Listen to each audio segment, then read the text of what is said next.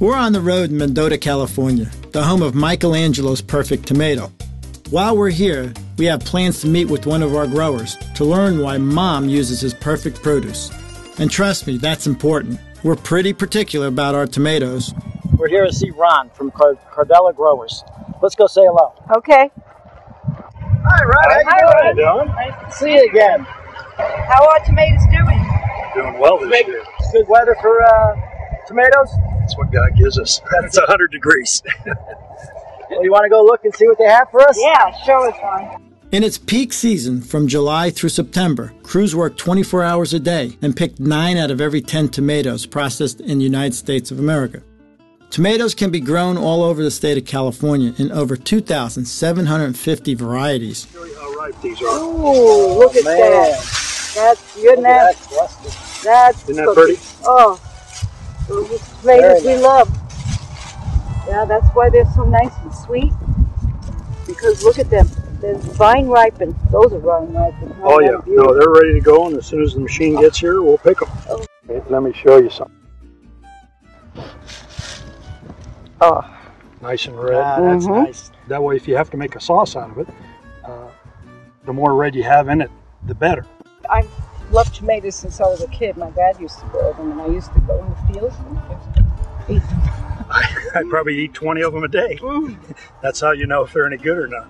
They better taste good, or I don't want to grow them. I don't want to put them in our product unless it tastes good. But you guys never disappoint us. What makes this, for you, so great to have in Angelo's products? Well, I look first for the taste. That's the most important. And then the consistency. The consistency is important because we only use what we call fresh tomatoes in our sauces. We don't use paste like a lot of other companies do. So that's why it's important to have not only the taste, but also the consistency. Now the skin, we actually have a little skin in our product to enhance the flavor. I don't know if you know why I keep the skin on. Do you know I keep the skin on?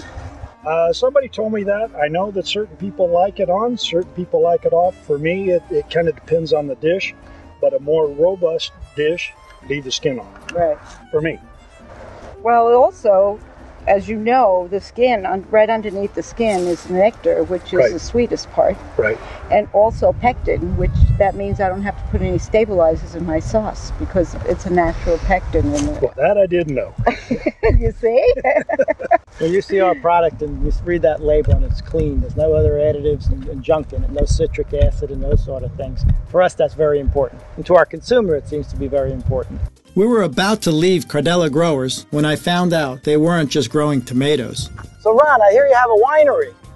Well, I finance it, but my son has some winery. Wow, that's great. I heard that some of the people here are saying we should go down there and taste your wine. Or your son's wine, excuse me, the one that you pay for. No, it's mine. I signed for it, but he makes it. We invite you to try our wholesome, homemade Italian meals and join the conversation about fresh ingredients at michelangelos.com.